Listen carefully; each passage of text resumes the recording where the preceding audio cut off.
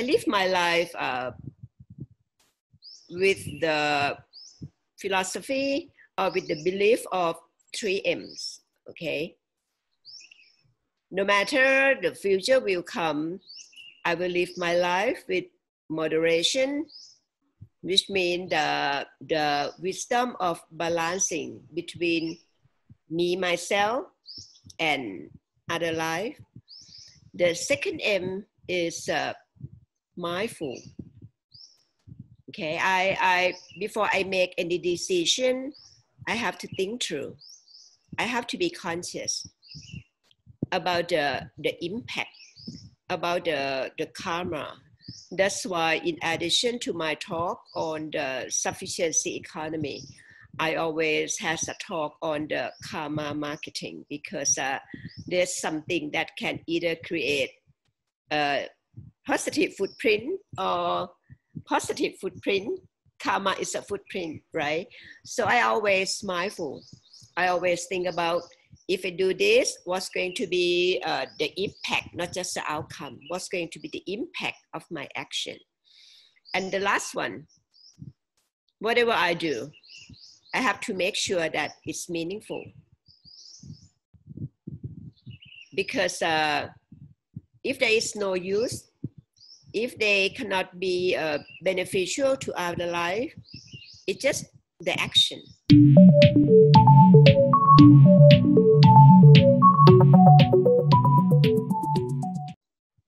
Dr. Sirikul Nui Laukaikul is my guest on this episode of Inside Ideas, brought to you by Innovators Magazine and 1.5 Media. Nui is a brand strategist and sustainability advisor, the brand-being consultant, country director, Sustainable Brands Thailand founder and director of the creator PorLaewDee. And she'll correct me if I say this wrong. Nui began her career in brand marketing in the creative area and later progressed to the strategic side of the business. She received her bachelor's degree in mass communications from Chulalongkorn University, master's degree in advertising management from University of Texas in Austin, Texas, and PhD in human resource development from International Program of Victoria University, Australia, and Burapha University, Thailand. After working for the Global Network for close to 20 years, Sirikul founded her own consulting firm with a mission to be a small but competent strategic advisory company, aiming to work with Thai clients who truly believe in sustainable branding with systematic methodology. Her approach to develop and design brand strategy is based on the Sufficiency Economy Philosophy and practice she passionately advocates. With a background ranging from communication and management to sustainable development, in addition to her own unique combination of creating flair and strategic thinking. Nui is one-of-a-kind consultants who can provide strategic and holistic recommendations that are sensible and practical for each client's needs. Her strengths lies in compelling brand strategy development, brand model, and brand architecture, as well as corporate social responsibility.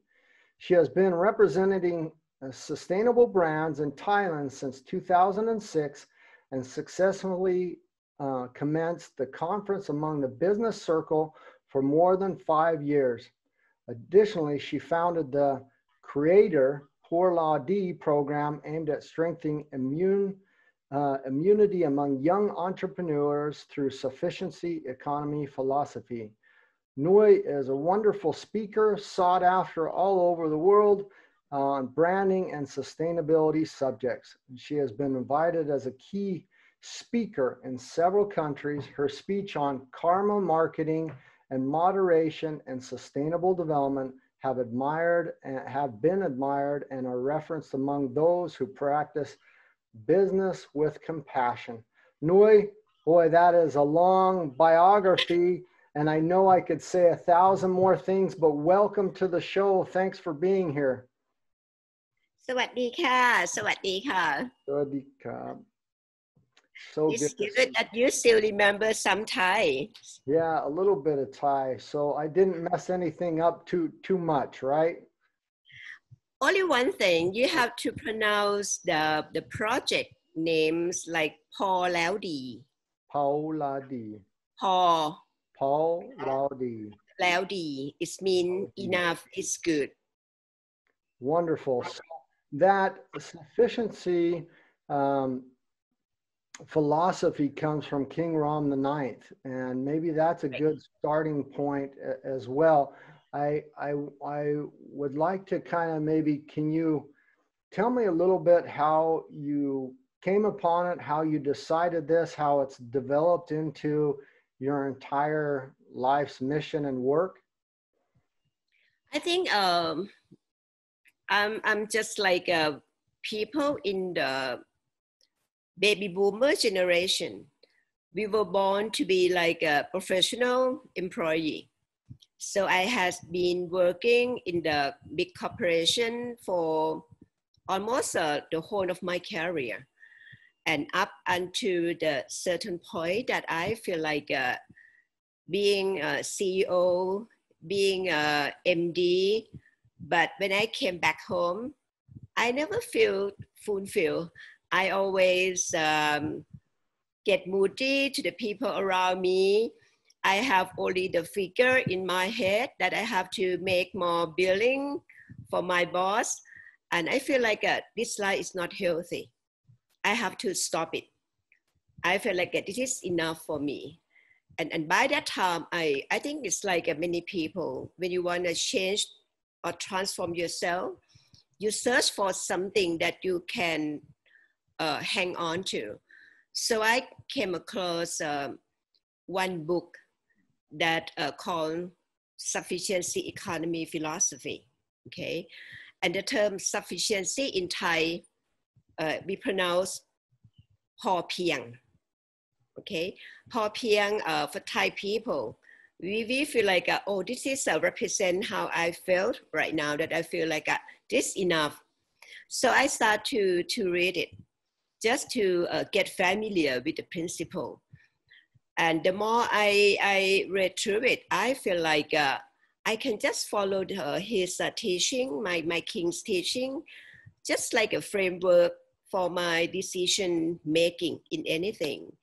So it gave me a strength to quit my job and start my new chapter in life, because the principle of the sufficiency economy allow me to give you more detail.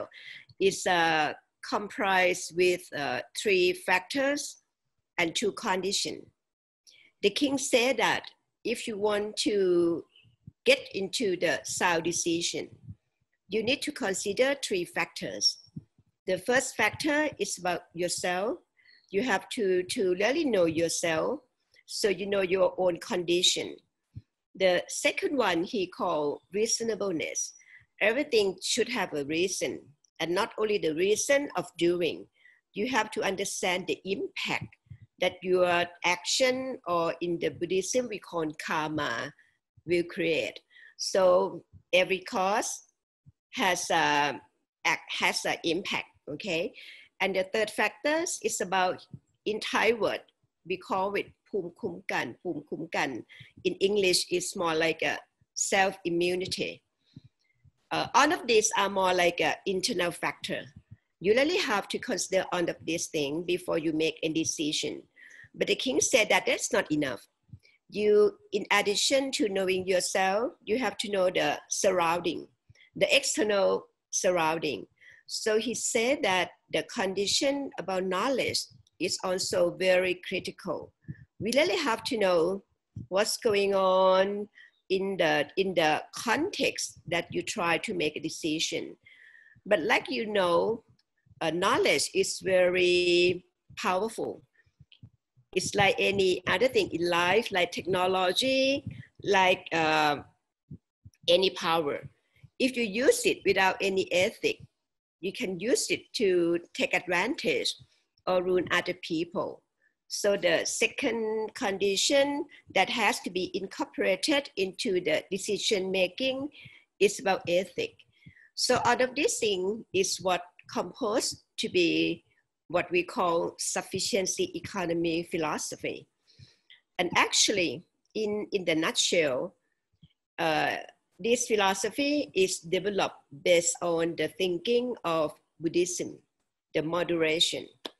And when you're talking about moderation, it's not like in the middle of anything, because in the translation, people say that moderation means the middle path, but it doesn't mean that the right has to be equal to the left. But moderation is more like a wisdom of balancing. That's why we call philosophy. So I feel like this is the thing that give me a framework, give me something that I can have a courage to transform myself. So I quit my job and start my own branding consultant. And I even use the sufficiency economy as a framework to develop brands to my clients. So it's not just something that more like a philosophy that you think can also function as a methodology. That's how I get into the wisdom of the moderation derived from sufficiency economy philosophy. Beautiful. Thank you so much. The reason I wanted to dive right into that in the beginning of our call is not only because it's discussed in your biography, but it ties closely to King Ram and the ninth, and also many things that we're going to discuss throughout our talk today, through our dialogue and discussion, that we're going to bring that up. And I want to make sure everybody has a good foundation of what it is and how it ties into some other things that we discuss. First and foremost, I want to update my listeners and let them know how we know each other. We met in Bangkok, Thailand. You're in Thailand now. You're going to have to tell me the name of the city where you're at, or roughly the area that you're at. Right now? Yes. Right now I'm in Khao Yai. Khao Yai is like north of at like 2 hours and a half drive from Bangkok. It's nice. One of the area that has the best ozone in Thailand, and it's probably one among 7 in the world. The air, the conditions still very good. This is my shelter during the COVID, actually. Great, I love that. And we met originally, it was probably almost, was it 3 years or 2 years ago? Yeah, at the TMA conference. Yeah, at the TMA, Thailand Management Association conference. And we were both speakers. You spoke after me and gave the most wonderful, eloquent talk, and everybody was standing ovation and loving what you had to say because of your passion. And you also touched on I believe, the sufficiency economy philosophy at that time as well. And then over the time, our paths have crossed, obviously, with sustainable brands and other Thailand Management Association talks. And you have blessed my life by showing me wonderful places in Thailand. We did the sustainable brands, Chantaburi. We did sustainable brands. Chumphon first. Chumphon was first. This last one was Chantaburi, and Chumphon was first. And we went to the crab bank and had wonderful food, fabulous experiences. But more so, it was this familiar family feeling, very hospitable, large event, helping locals, regional communities, university, a lot of youth, a lot of indigenous local people who are there trying to build up their communities, build up the way they produce and make food, the way they see environment and recycling and things. So it was just a fabulous, beautiful time. And I thank you. And I'm so glad that we can meet here on Zoom and have a podcast and discuss some things. I would like to, because you've been on this path and journey, not only the sufficiency economy philosophy, but sustainability, corporate social responsibility, brand being, you know, the responsibility and ethics of brands. You mentioned it, and your description and kind of about where you've gone. How has that helped you from in your life during this time of a lockdown, of a pandemic? Has it given you any resilience or helped you in any way to weather this horrible storm? Can you kind of give us an update of where we are till now and what that's looked like for you? I think the pandemic really show everyone, especially among my people who believe in sufficiency economy philosophy, that one of the factors that the king said about the immunity is very important. Actually, when we transform or translate self-immunity to the business practice, it's about risk management, right? So during the pandemic, most of my PorLaewDee people, I mean the young entrepreneur, or even my SME clients who practice sufficiency, are the ones who support the society. Can you believe it? Because yes. they conduct business with a sense of prudence. They have a good saving. They never over-invest. They have something that they prepare for uncertainty. So during the COVID, the big issue that everyone is facing is about food, right? Because you were locked down, supermarket were closed, you cannot go out anyway. But you know what? I have a lot of food sent to me from my people. This doesn't mean that, okay, I'm the centers of their attention. But because those people, we were taught about sharing. So once we recognize that people in the network, people that we know in our circle could have some issue in food, we start to send it out. So this really proves that during any crisis, the business that practice sufficiency, business who has sense of self-immunity, could be the one who has a better chance to get over, has a better opportunity to support the society, which you probably call it resilience. Yeah. So I really confirm to myself that what I believe and what I've been teaching to my students, what I share with my clients about moderation, about the sufficiency, is really pay off, especially in the crisis.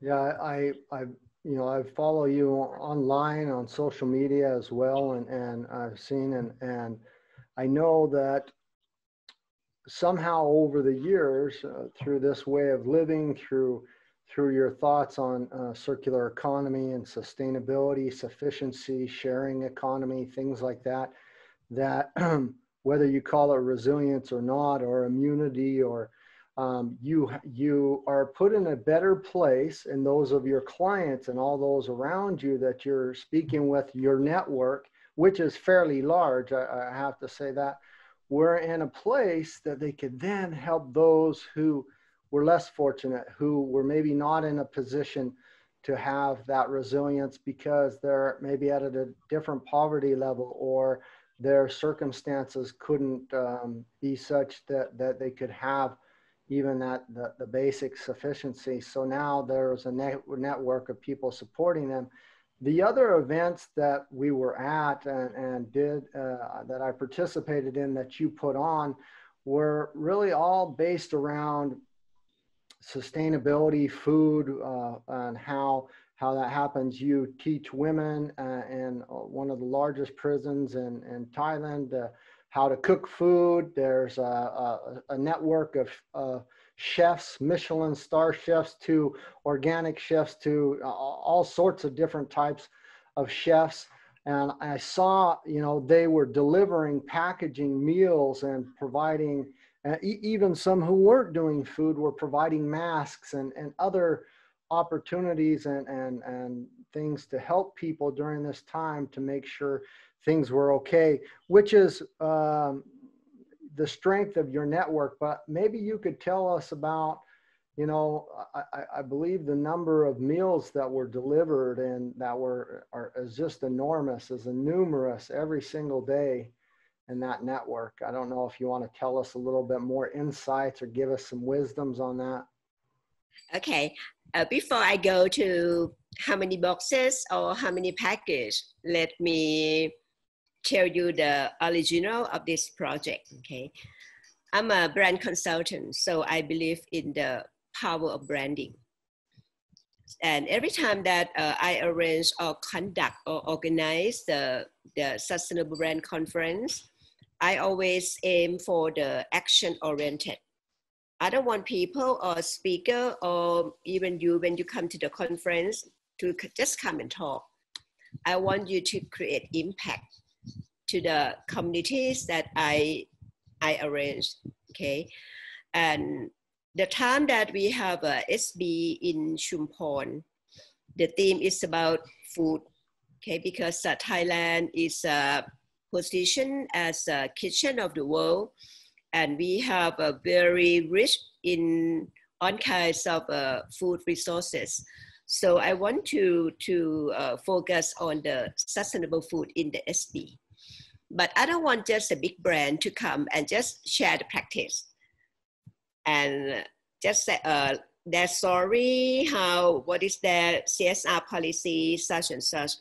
I want the brands to come and listen to the community about what they want from the brand. Because I believe that when we say a sustainable brand, it doesn't mean brand has to create its own sustainability, but brand has a role to create sustainability for the society. So brands should act like a platform to collaborate every single player to change the system, okay? So we start the project in Chumpon. I have several chefs come to SB conference in Chumpon, if you recall.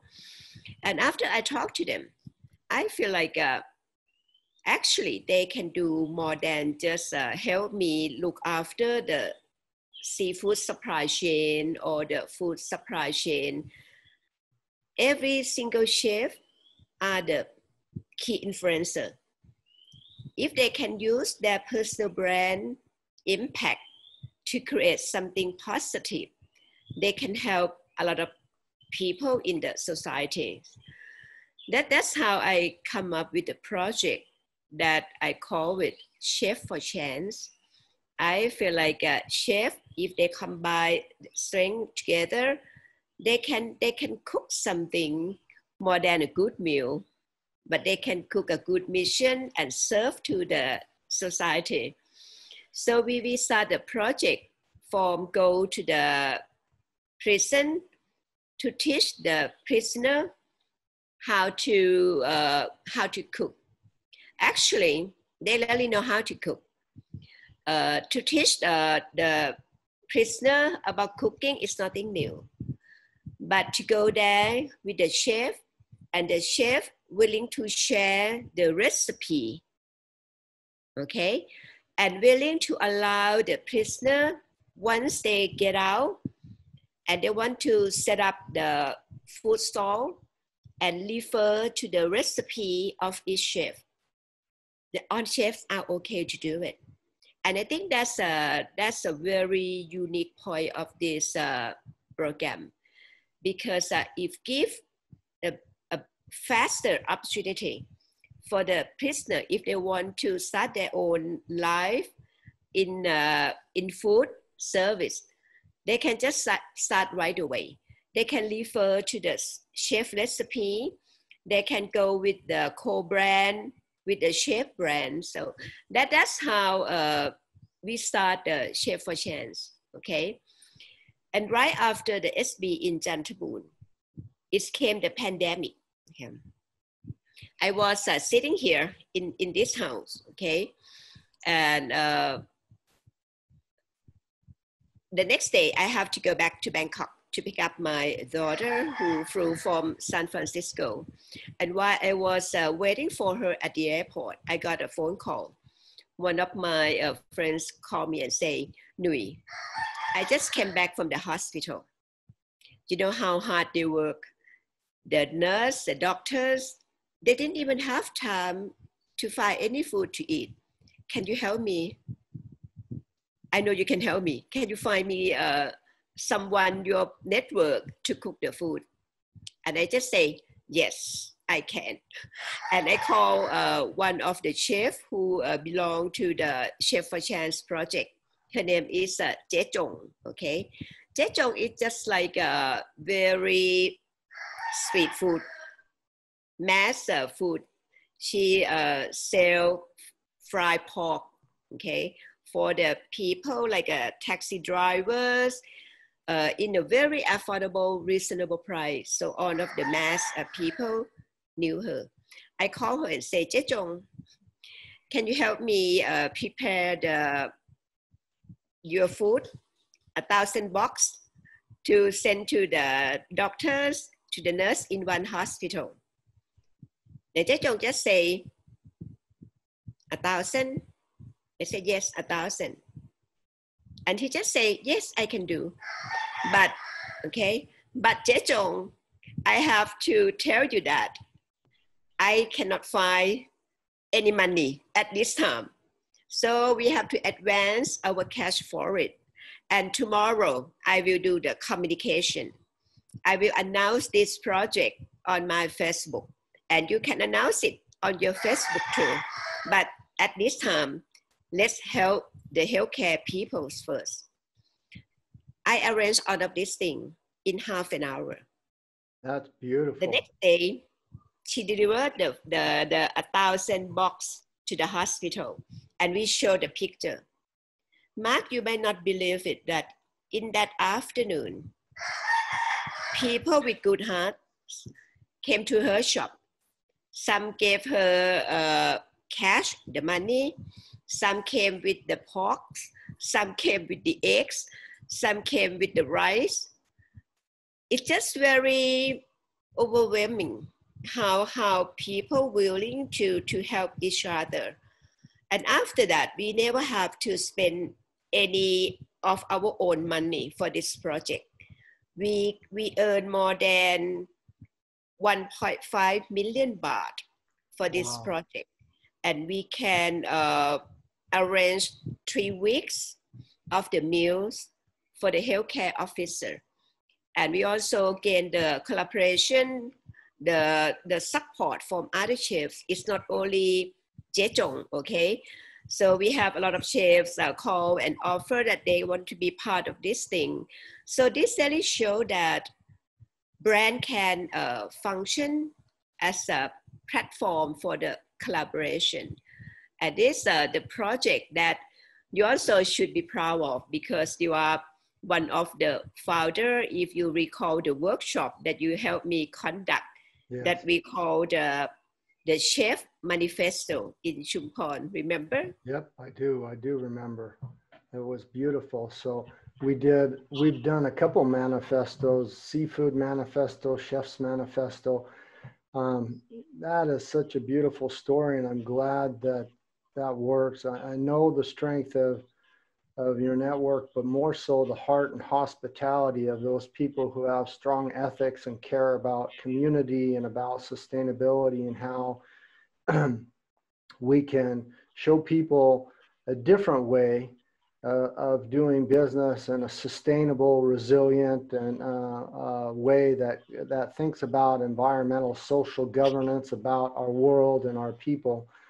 So I love to hear that type of story.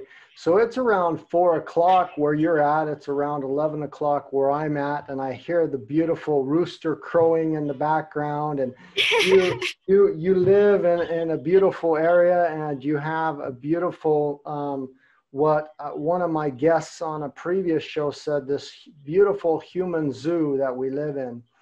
A lot of us now in this lockdown, in this pandemic time, are seeing our human zoo much closer than we have ever seen it before for a lot more time. So we're realizing if we did a good job at making it the type of environment or the type of zoo that we can survive in for a long time, or if there's some things that need to change. And so this kind of leads into a different question that is much bigger on our world level, our world zoo, our World Bank, our home, and the World Kitchen. Do you feel like with your languages and abilities that you're a global citizen? Do you have any thoughts or feelings what it would feel like if nations, borders, walls were broken down and didn't exist anymore in the future?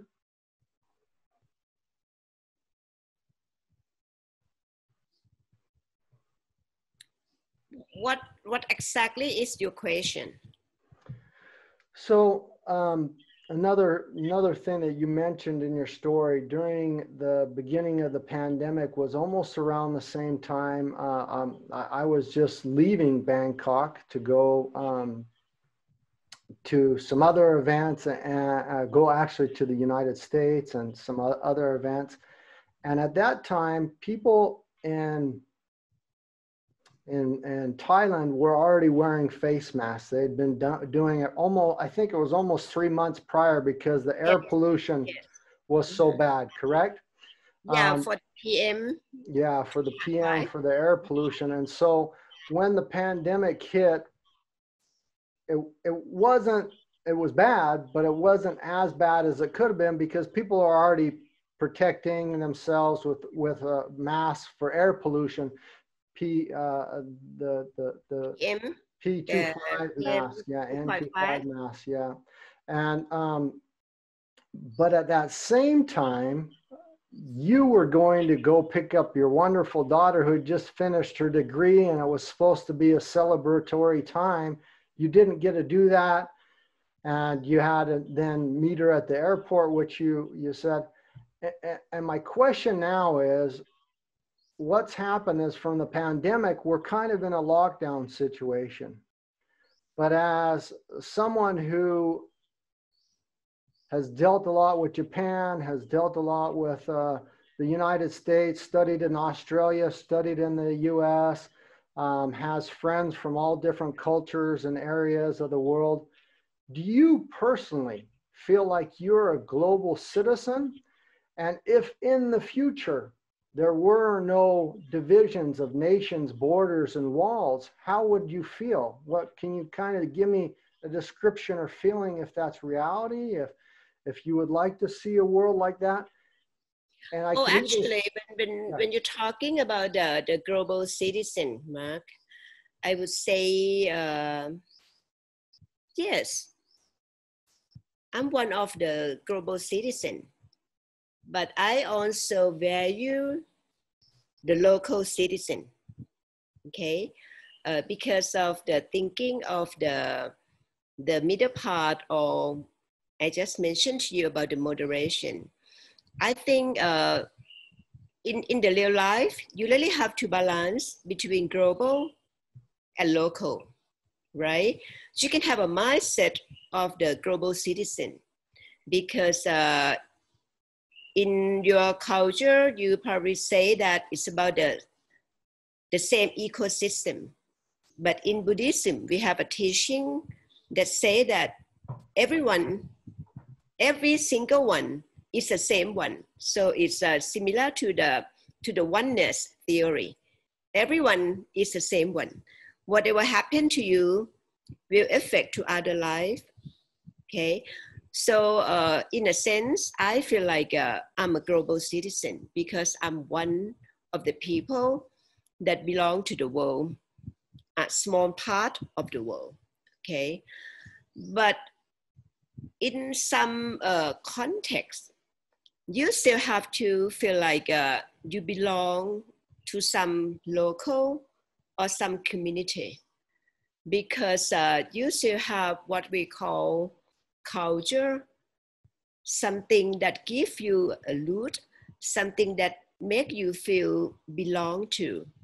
Okay, so I think, yes, I'm one of the global citizen, but also I'm also one of the local population.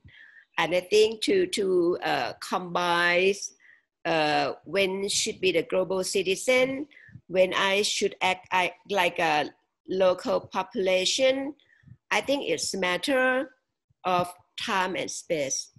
I think it's everything, there is no absolute answer. It's all really depend, it's all relative, okay? And if you ask me if I'm one of the global citizens, what should be the issue that I concern most? It should be about food. I think people work so hard. People live, people work to get the money for food, okay? Among all of the SDG, among all of the SD goals, I think food is the foundations of everything. Okay. For sure, yes. Right. So for me, one of the global issue that I'm very try to be part of the solution is about food.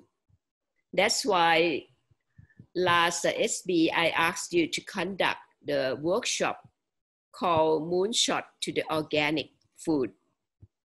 Yeah, and it was absolutely beautiful, and had a great time.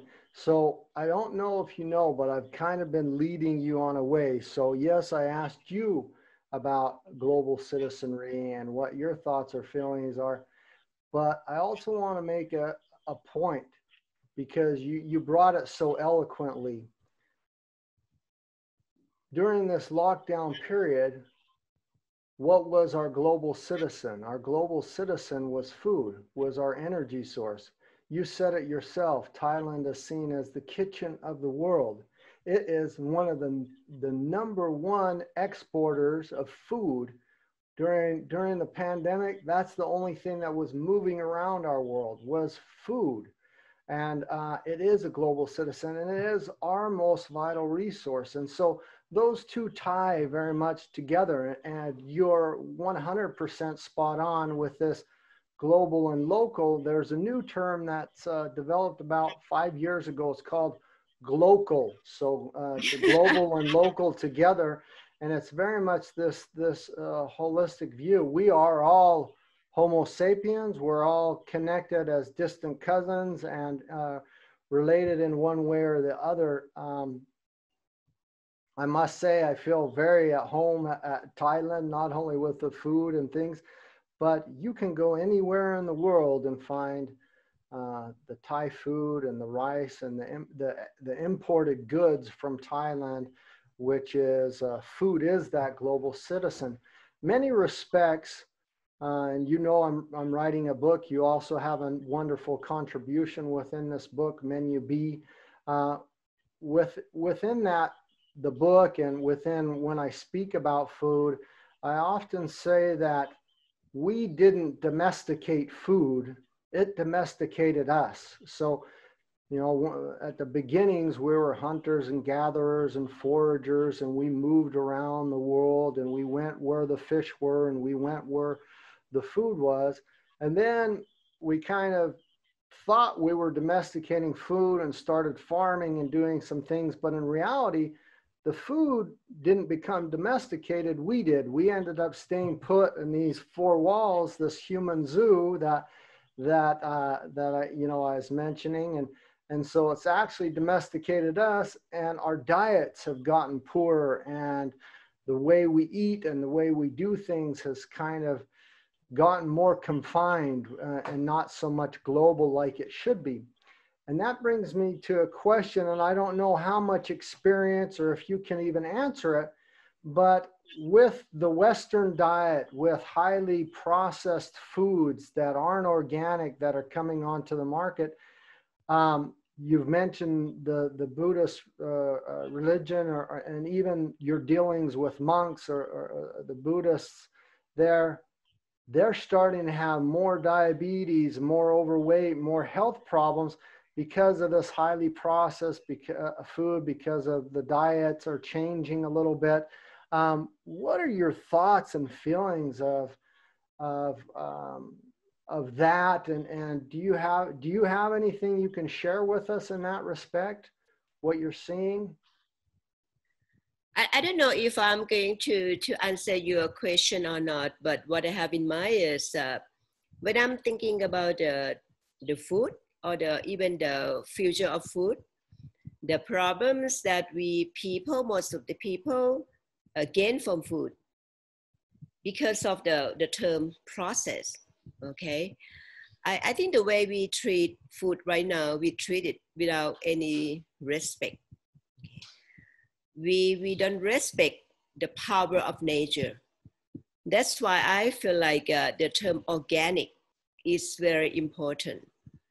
And when we say organic, it doesn't only mean some food that would be good for your health.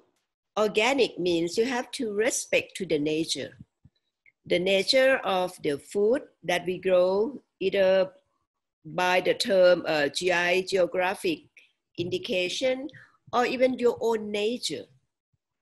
People in the East and people in the West should consume different things.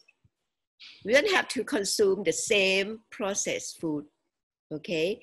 I think the way we treat our diet is distort the nature of the body, the whole system. That's why a lot of people get sick, because you don't select what you're going to put in your mouth. So I think in the future, if we try to make everything more like organic and give a real definition to the term organic, that only not about the food, it also about you, the eater. I think the health issue can be decreasing. That's why when actually people in the past, we don't even have to say the term organic, okay? Because we never have to fertilize, we never have to give them a tool to come to the term like overproduction. This comes from the term greed, right? That you want more, you want to control the nature. So the scientific, even the technology, want to control the nature. And this is how the nature teach you. The pandemic is the world lesson. So if you go back and learn to respect the power of nature, especially in the food, you will know how to treat the soil. You would know how to treat the ocean. Not just about the rice, not just about the fish, but the origin, the resources that provide the food. So that is my opinion. I don't know whether I answered your question or not. You did answer it, and that's exactly what I wanted to know. And I really, I want to know your opinion, your thoughts as someone who is a cultural leader and someone who has had a lot of thoughts around food and how we produce food. You also, I think, have the largest network of organic farmers under your clients and those who you associate with one way or the other, pretty much almost all the ones, and you're constantly trying to find new and also educating to try to get new people to transition into this this type of organic agriculture and with diversity and different tools and things of producing food. That doesn't nicely lead into my next question, but some of it does, and we touched on, you touched on it just a little bit. This sufficiency economy philosophy, believe it or not, ties extremely well into the sustainable development goals. And I know that you also see the sustainable development goals, that all 17 of them are tied to food, 11 of them intrinsically, deeply are tied to food.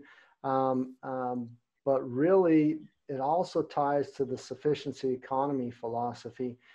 How do you feel, Thailand, how do you feel you're going, the companies that you're working with are going towards achieving the sustainable development goals, and how their work in progress is going? What are your thoughts and feelings now, 5 years into it, with 10 years left to go? One very important thing that I learned from the pandemic is now I only believe in the power of small business or small people, okay? I used to work for a big corporation. I still have a big corporation as my clients. But believe me, when it's come to the social change, small people can do a better job. The better job means they can do faster. They don't have to go to the boardroom to get the approval. Imagine the story about helping the healthcare people deliver the food to them. If I have to go to my big corporation clients, I think the fastest we can get the approval could be 3 days instead of 30 minutes, right? So right now, I really believe in the small people. So I really don't care much about the SDG goal. I don't know how the big corporation will get to that, because so far I haven't seen any big corporation draft or write the business plan that start with the SDG, okay? That's more like the goal of the CSR department. So that is very sad. If they really believe in it, it should be at the top of the corporate strategy and deploy into the business strategy, the brand strategy, operational strategy. But right now, SDG is just like something that I need to know because I'm a public company, okay?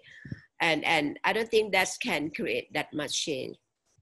But when I say this, I didn't say that what the big corporation doing now is useless. Don't take me wrong, okay? I just say that consider myself as a small consultant, small people. And if I want to create a real impact, right now, I will go to the small business. I will go to my SME clients. I will go to the people that use more of the common sense, not corporate sense. They might even know the term sustainable development. They don't even understand what brand means, but they have a heart for people. So they are the one who can, for me, create the real impact to the society. So that's how I feel towards sustainability.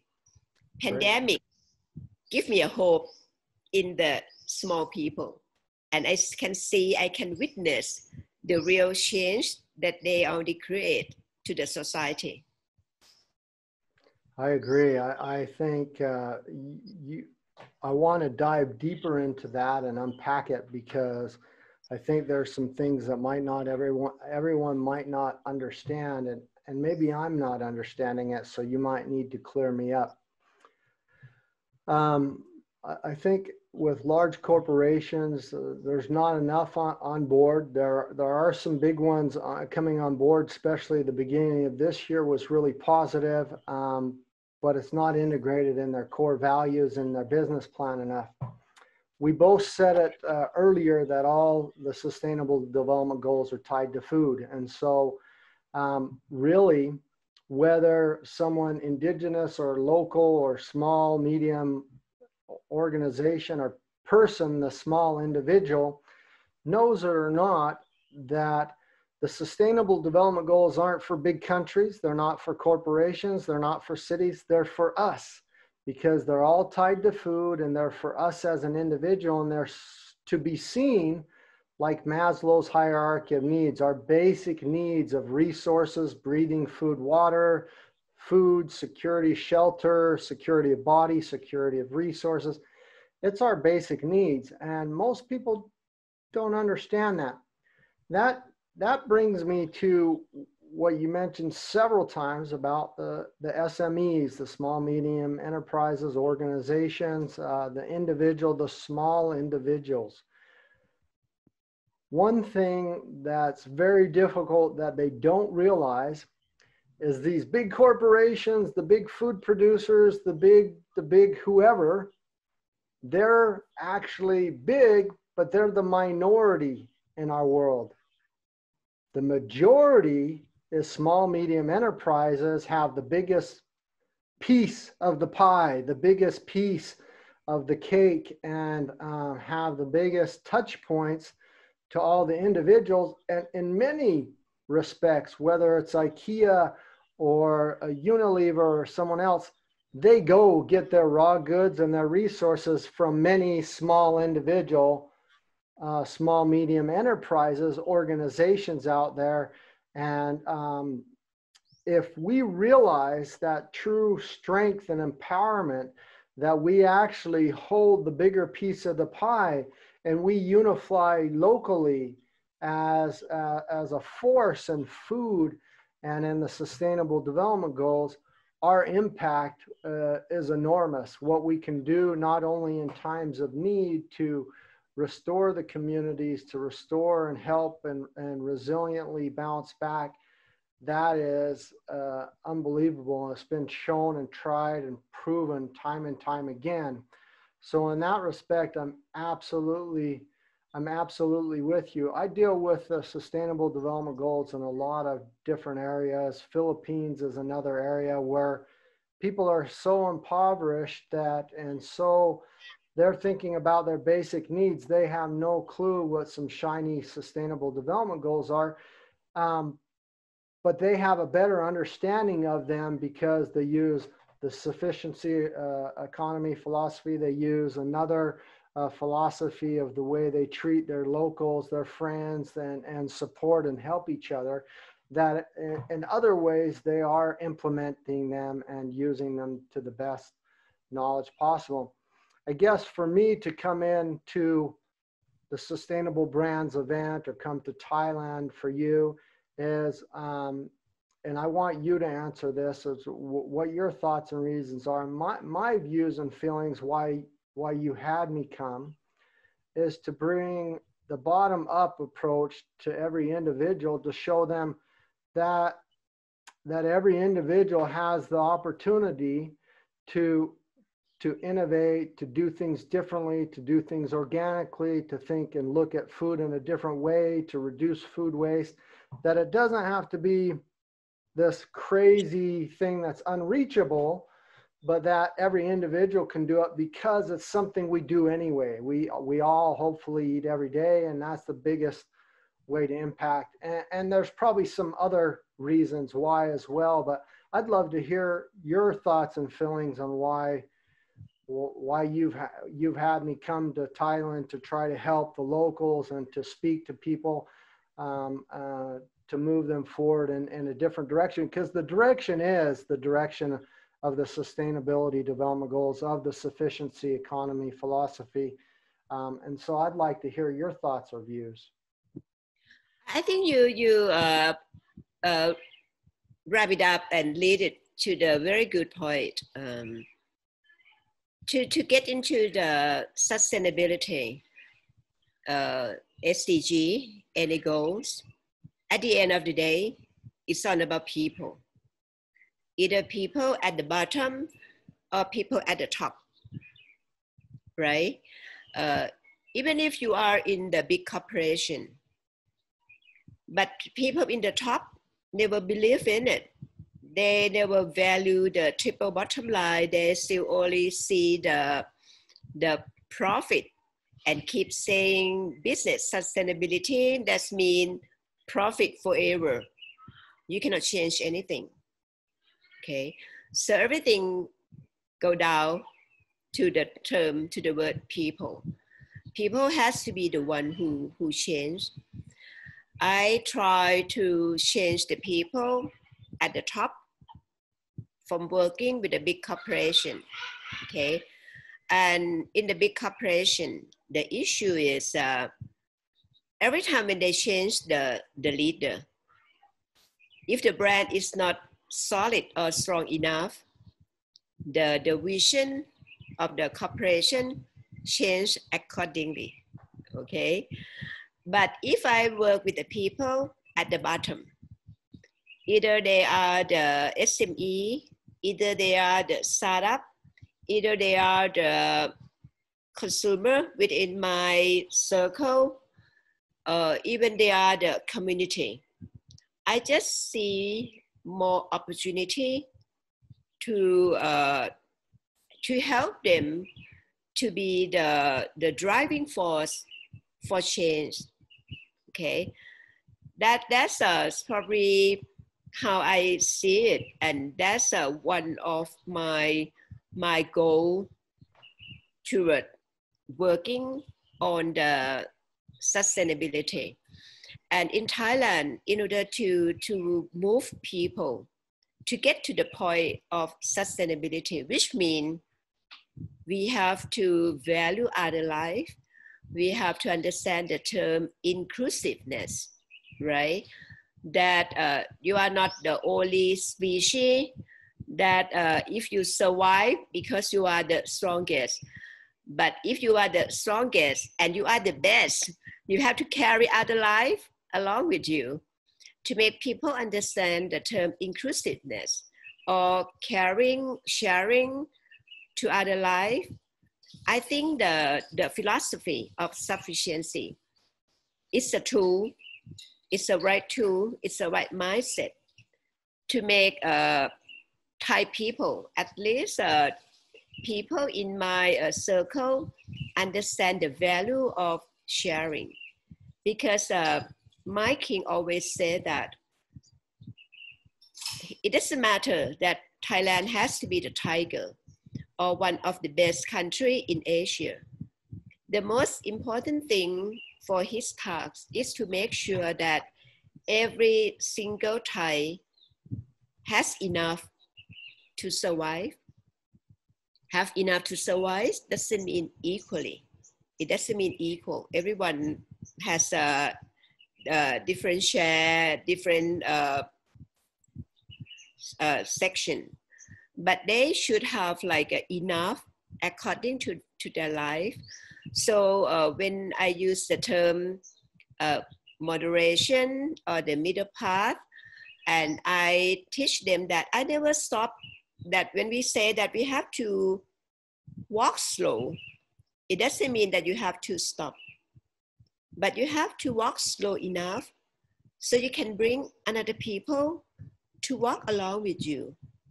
But if you just run or you rush to the top, you're probably there alone.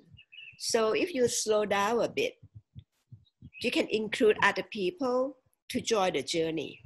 And you can make sure that no matter what happened in that journey, you have a network, you have the people to support you. So for me, I think the sufficiency philosophy is more like a means for sustainability.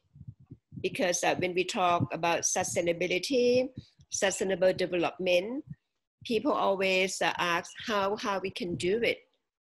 But in my circle, or in my belief, I use the sufficiency as a tool to take the business, to take my clients into the journey towards sustainability.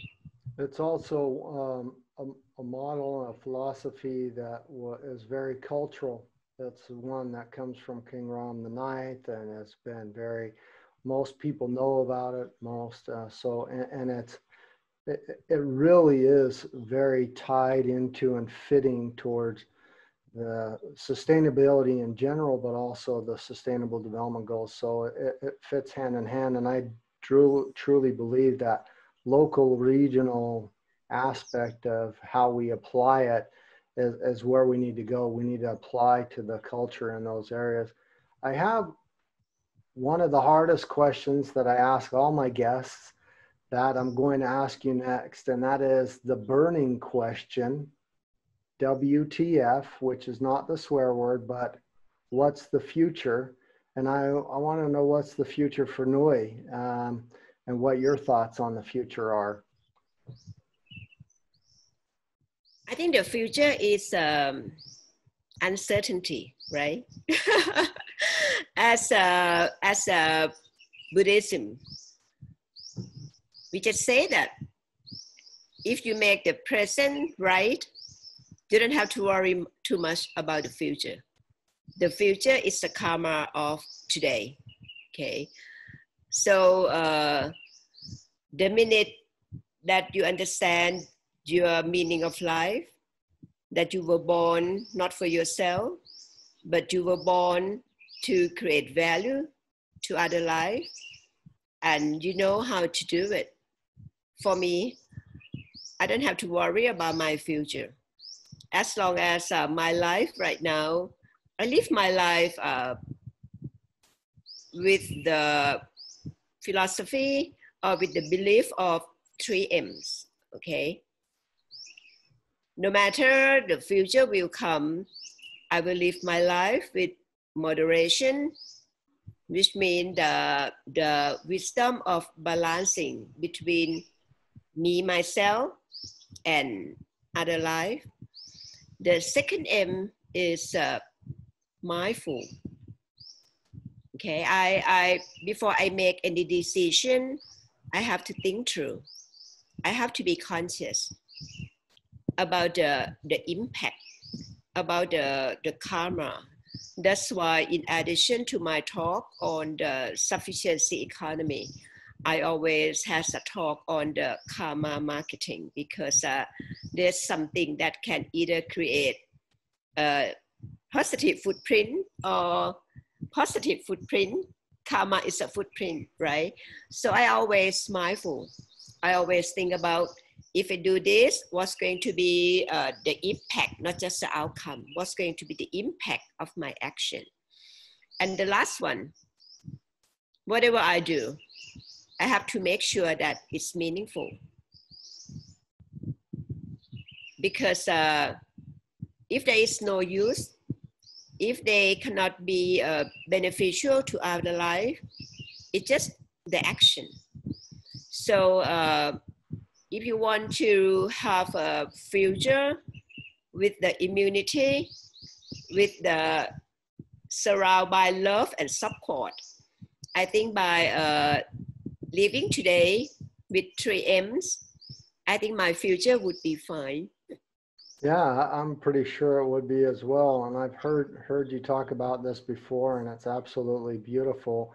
The karma is a footprint is a very powerful statement. It is oh so true, and ties into a lot of other things that we're experiencing in our world with Earth Overshoot Day and a global footprint and things like that. During this pandemic, this lockdown where we had this pause, we actually, through the global footprint, the Earth Overshoot Day was July 29th last year, and this year it's August 22nd, so we gained 24 more days. But I have to caveat that it was very positive for some time, and now we're getting all sorts of reports that since June, Antarctic and Siberia and Canada, glacial sheets are melting and breaking off, and we've got huge forest fires that are in the northern hemisphere where it's normally pretty cold, where there's a permafrost, and because of a forced pause, because of the COVID, I think it's nice because there's some benefits that kind of came out off of a bad situation, but it's not enough to set our planet back into alignment of our planetary boundaries and fix things. And so there's some disheartening things coming that are all pointing to that each individual, like you just mentioned, needs to live this sufficiency economy philosophy, live the 3 M's, and kind of look how they can live in harmony with people, planet, and our environment, and that it's really important that we live within these planetary boundaries. That leads me to my last hardest question, which is probably similar to what you've already answered before, but it's a little bit of a twist because I ask you to take this global perspective and answer the question, what does a world that works for everyone look like for you? I think the world that show more respect to the nature, okay? Because if we believe that the world is also the living thing, the world has life, okay? It's not just the place that we go and stay in. People will never be important or greater than nature. Okay. So I think once the people start to treat nature well, the nature will treat you well. I think what's really happening right now is a karma that people give to the world. And now it just come back to everyone, okay? So my future world is actually when people were locked up at home, and you say that some people even experience the animal zoo.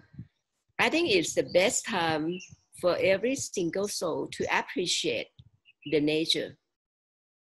I walk around my house almost every morning during the pandemic. I look at the tree, I look at the plants, and I start to realize the importance of the plant, the tree, that I never give importance. I just feel like they were born for me because when I was born, the tree is everywhere around me, okay?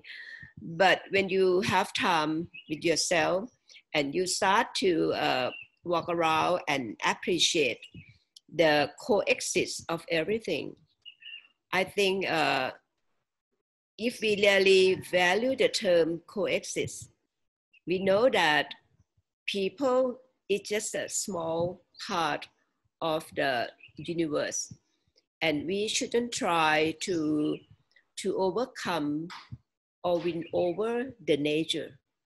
We should learn to respect the nature. We should learn how to nurture the nature, and then we will have the future for our next generation. That's how I see the world in the future.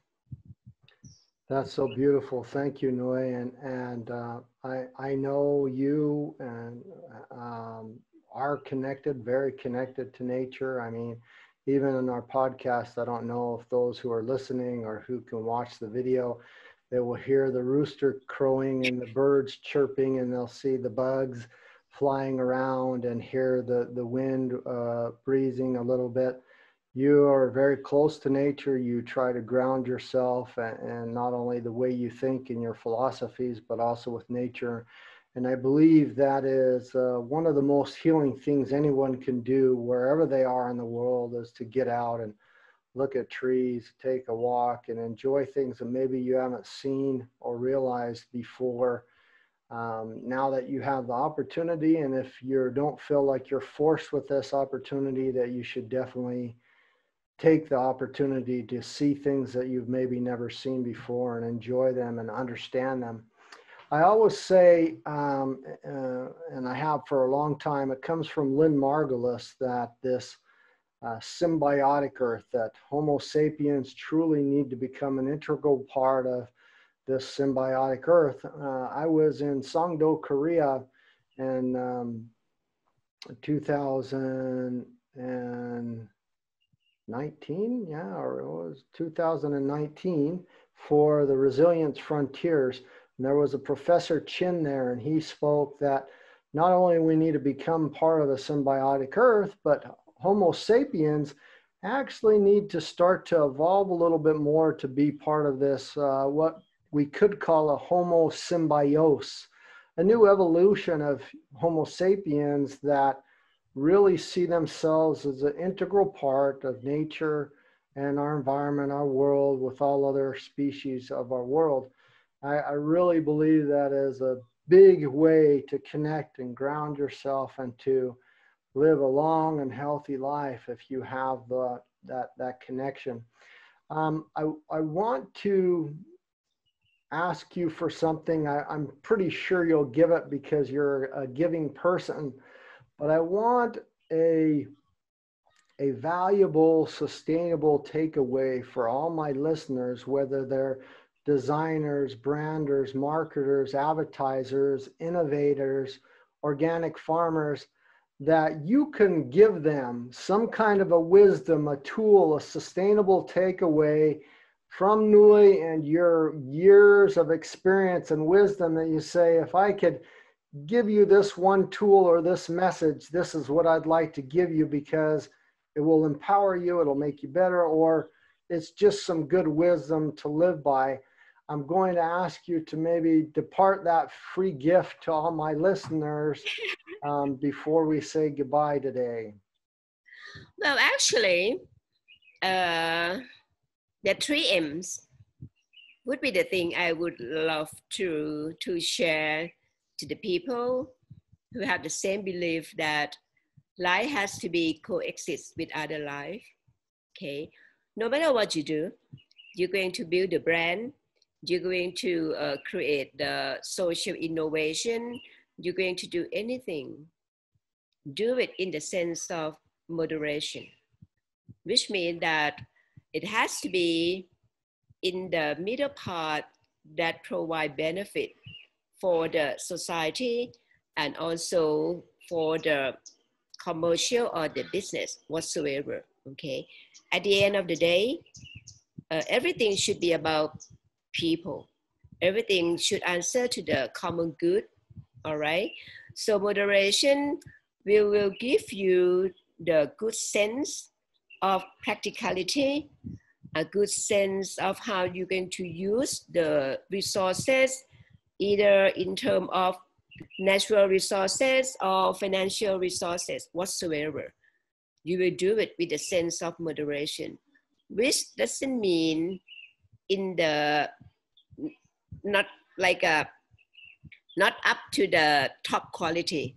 You still can do it in a very high quality, but in the sense of balancing. Okay, and the second one is mindful. Okay, to be mindful, I think it's very important.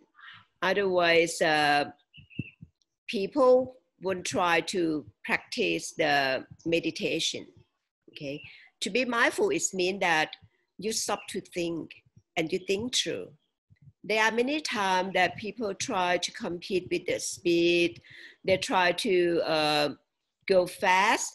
You try to be the number one in the competition, and you forget about other people. So to be mindful is like you think through, you go through the thinking process. And the last one, which for me is very important and could be the most important element of living, is live your life in the meaningful way. Okay, there is no.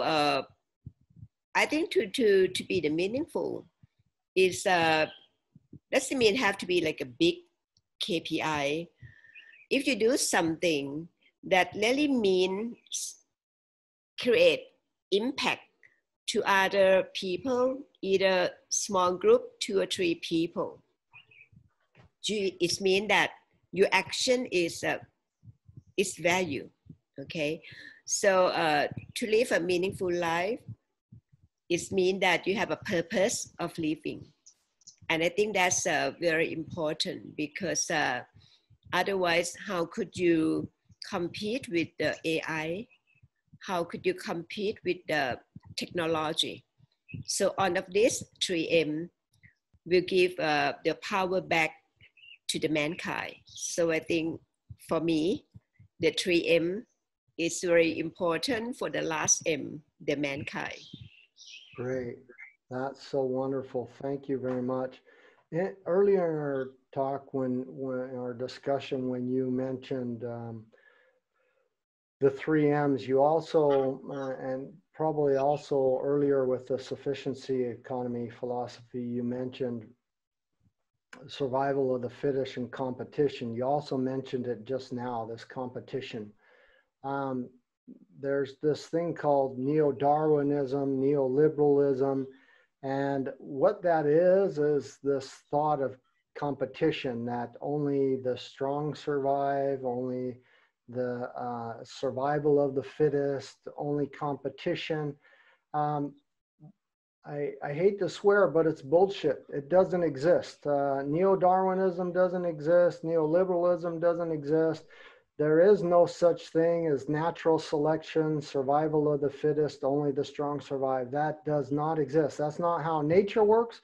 That's not how a symbiotic earth works. That's not how our world works. That was something that came up much later and was twisted, but that's not reality. We need to live in harmony, in cooperation, in symbiosis with our earth and our planet. And that is the true way to be not only successful, but also to live a long life, to be sustainable, to be sufficient, to be around for multiple generations, to nurture our world and live within planetary boundaries.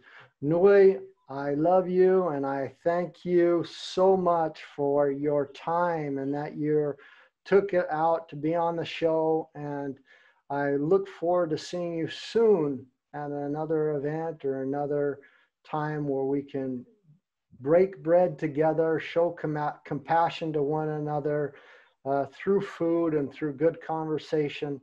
And you're welcome anytime here in Hamburg, Germany, and I look forward to seeing you very soon. Thank you so much for being on the show. ขอบคุณค่ะ ขอบคุณค่ะ Send love to everyone. I will. Thank you so much, Nui. Take care.